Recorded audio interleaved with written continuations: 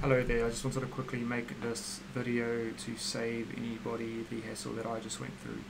So I have a NextJS application where I want to upload files or data to my Strapi collection.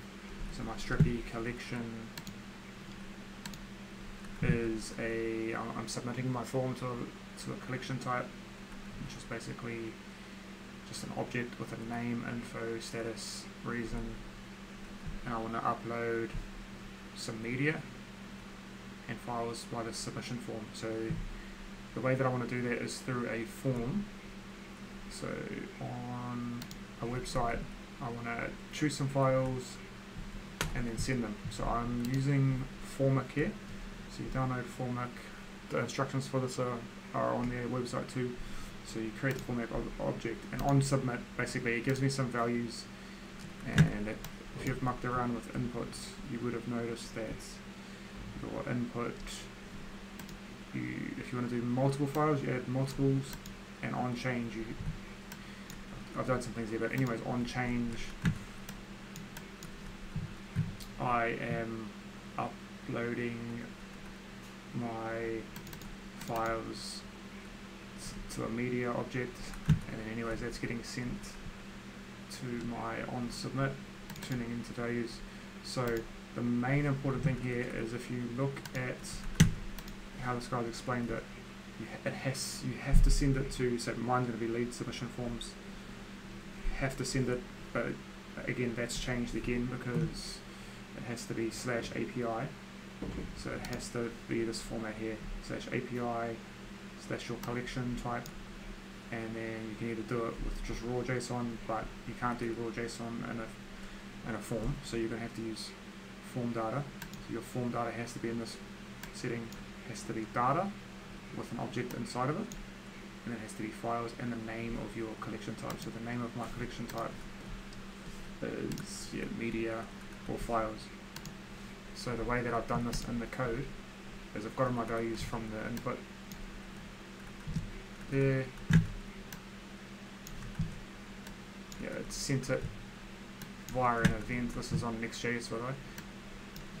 Via an event to my on submit. I've now got my media, but you send, so you create an object. That's how you create the object. You create a FormData object.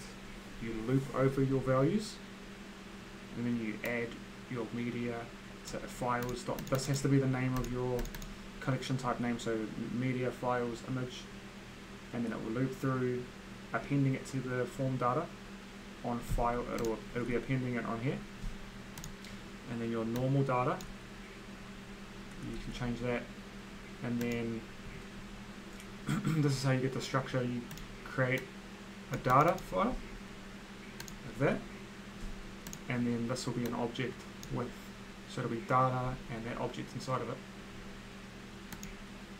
and then you send your request like that. So in the end this is going to look like, if you looked at it from data, it's going to look like this. This is what you're sending, and then files dot, like whatever your file name is. So mine's media, and then it's actually going to be whatever the object is. So that's what this looks like when you send it.